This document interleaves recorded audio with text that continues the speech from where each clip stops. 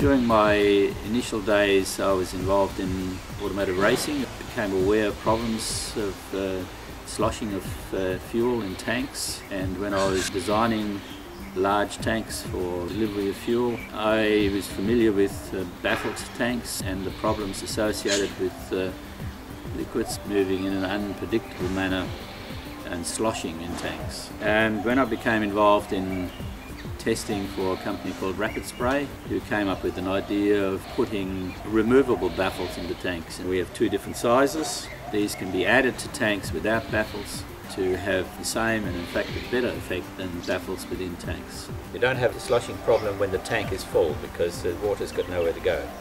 But when it's partly filled, somewhere between 3/4 and half, that's the worst situation. To do our testing we had to find a site, and we found an excellent site in the Driver Education Centre at Shepparton. Werner Isle of Werner Isle Consulting carried out a series of extensive tests on Rapid Spray's Ball Baffle System in conjunction with Richard Larson of LoadSafe Australia.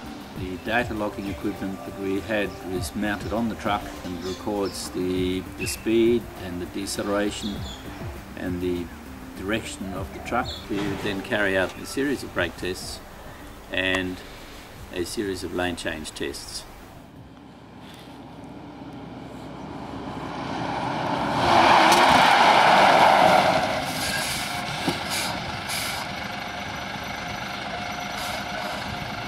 Chef, that's a good one.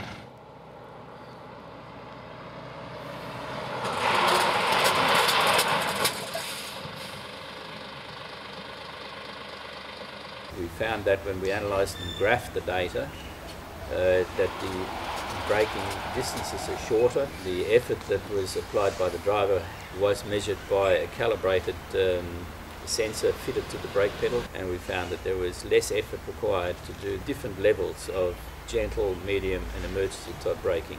Then we also set out a lane change test. So the vehicle tilts to one side, then the other side, and the liquid in the tank sloshes about, but never in the right direction and always in an unpredictable manner.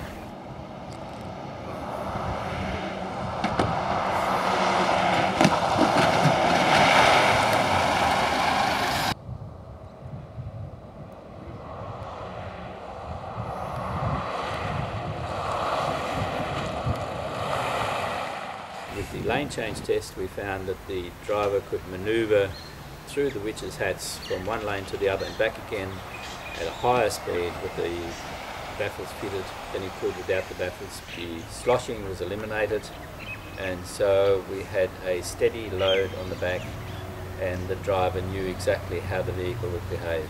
When there is a change in the behaviour of the load, namely the sloshing backwards and forwards and side to side, the braking is not steady.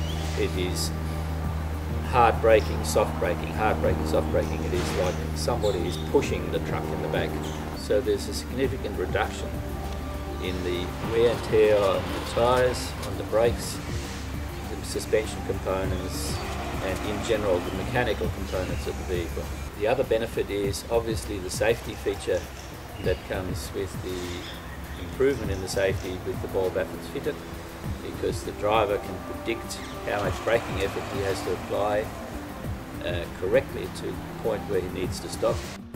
Richard Larson of LoadSafe Australia confirmed that the Rapid Spray Ball Baffle System demonstrated compliance with the Load Restraint Guide performance standards for bulk liquids for partially filled large single compartment tanks.